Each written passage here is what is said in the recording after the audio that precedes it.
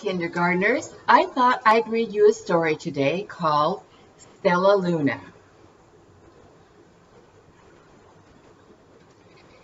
In a warm and sultry forest far, far away, there once lived a mother fruit bat and her new baby. Oh, how Mother Bat loved her soft, tiny baby. "I'll name you Stellaluna," she crooned.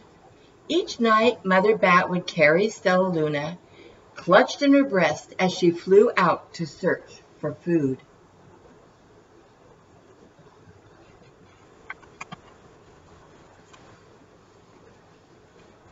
One night, as Mother Bat followed the heavy scent of ripe fruit, an owl spied her.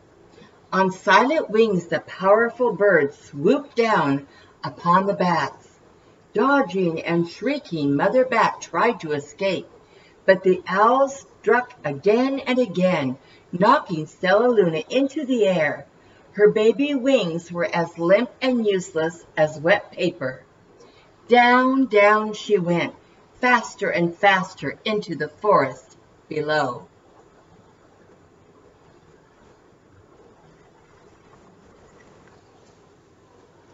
The dark, leafy tangle of branches caught Stellaluna as she fell. One twig was small enough for Stellaluna's tiny feet. Wrapping her wings about her, she clutched the thin branch, trembling with cold and fear. "Mother," Stellaluna squeaked, "where are you?" By daybreak, the baby bat could hold on no longer. Down, down again she dropped.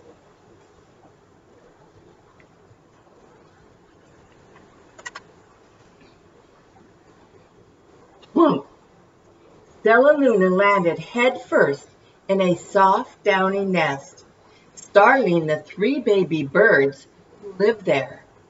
Stellaluna quickly clambered from the nest and hung out of sight below it.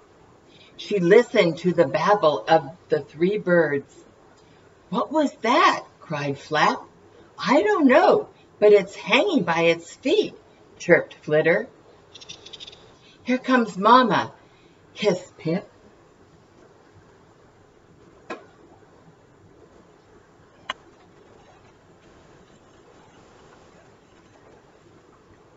Many, many times that day, Mama Bird flew away, always returning with food for her babies.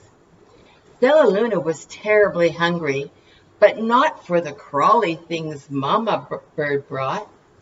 Finally, though, the little bat could bear it no longer. She climbed into the nest, closed her eyes, and opened her mouth. Plop! In dropped a big green grasshopper.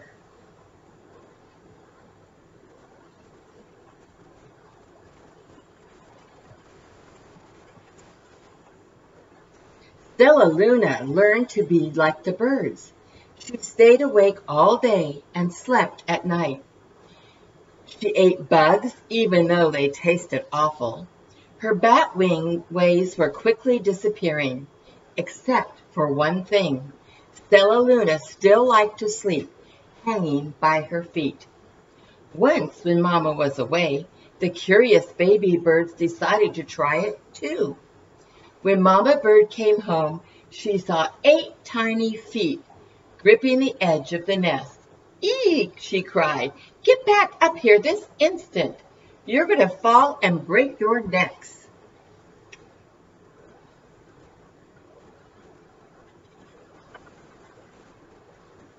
The birds clambered back into the nest, but Mama Bird stopped Stellaluna. "You are teaching my children to do bad things.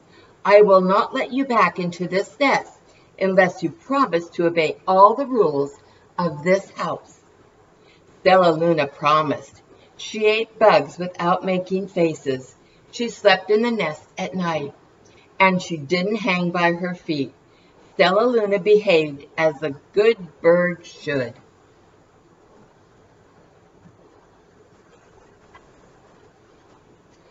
All the babies grew quickly. Soon the nest became crowded. Mama Bird told them it was time to learn to fly. One by one, Pip, Flitter, Flap, and Stellaluna jumped from the nest. Their wings worked. I'm just like them, thought Stellaluna. I can fly too.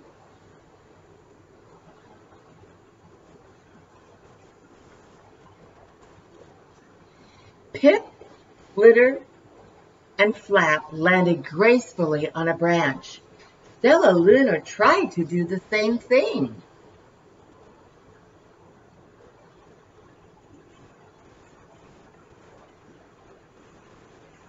How embarrassing!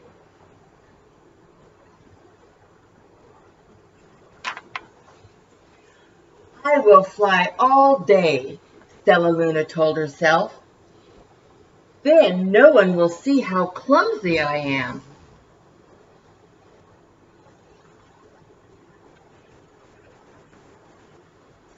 The next day, Pip, Flitter, and Flap, and Stellaluna went flying far from home. They flew for hours, exercising their new wings. The sun was setting, warned Flitter. We had better go home or we will get lost in the dark, said Flap. But Stellaluna had flown far ahead and was nowhere to be seen. The three anxious birds went home without her.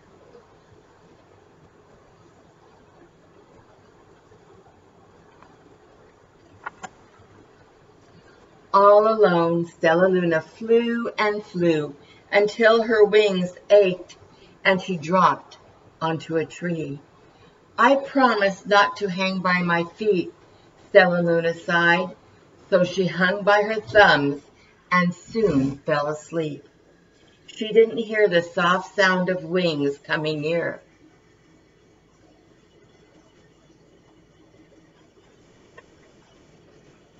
Hey, a loud voice said, why are you hanging upside down?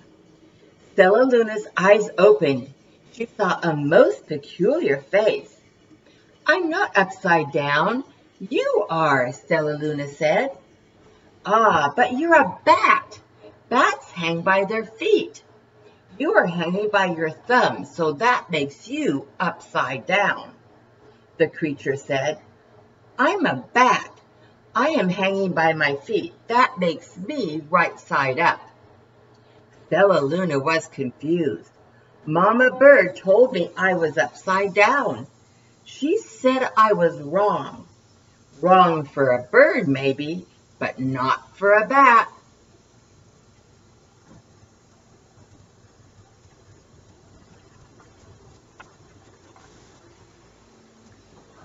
More bats gathered around to see the strange young bat who behaved like a bird. Stellaluna told them her story. You ate bugs? Stuttered one. You slept at night? Gasped another. How very strange, they all murmured. Wait, let me look at this child. A bat pushed through the crowd. An owl attacked you, she asked. Sniffing Stellaluna's fur, she whispered, You are Stellaluna. You are my baby.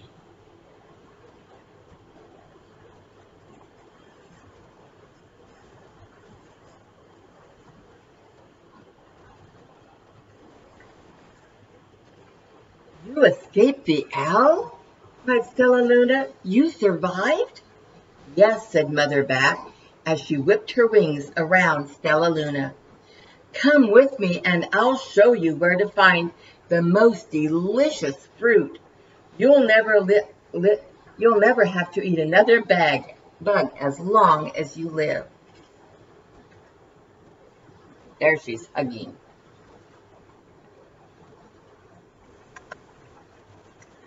But it's nighttime, Stellaluna squeaked. We can't fly in the dark or we will crash into trees.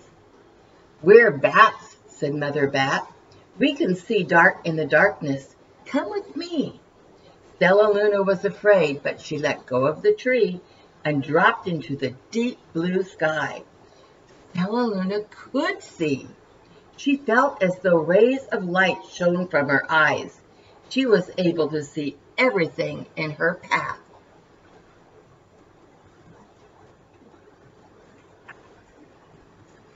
Soon the bats found a mango tree, and Stellaluna ate as much of the fruit as she could hold. "I'll never eat another bug as long as I live," cheered Stellaluna as she stuffed herself full. "I must help Pip, Flitter, and Flap." The next day, Stellaluna went to visit the birds. "Come with me and meet my bat family," said Stellaluna. "Okay, let's go," agreed Pip. They hung by their feet and they fly at night, and they eat the best food in the world, Stellaluna explained to the birds on the way. As the birds flew among the bats, Flap said, "I feel upside down here." So the birds hung by their feet. "Wait until dark," Stellaluna said excitedly. "We will fly at night."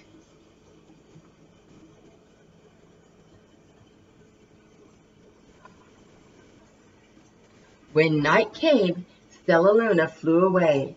Pip, Flitter, and Flap leapt from the tree to follow her. "I can't see anything," yelled Pip. "Neither can I," howled Flitter. "Oh!" squeaked Flap. "We're going to crash," gasped Stellaluna. "I must rescue them." Stellaluna swooped about, grabbing her friends in the air. She lifted them to a tree, and the birds grasped a branch.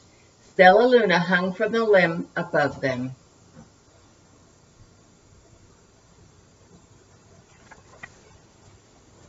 "We're safe," said Stellaluna.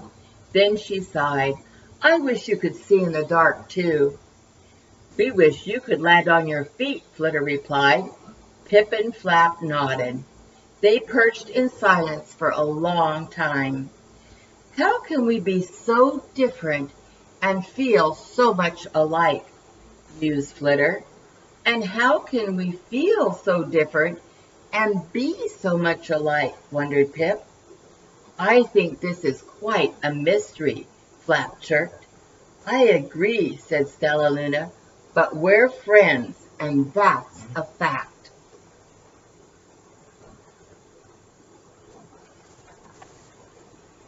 And that's the end. This just tells different bat notes. I'm so glad I got to spend time with you today and read a story, and hopefully I'll get to do it again next week. So have a great week and do a good job with your studies and stay safe.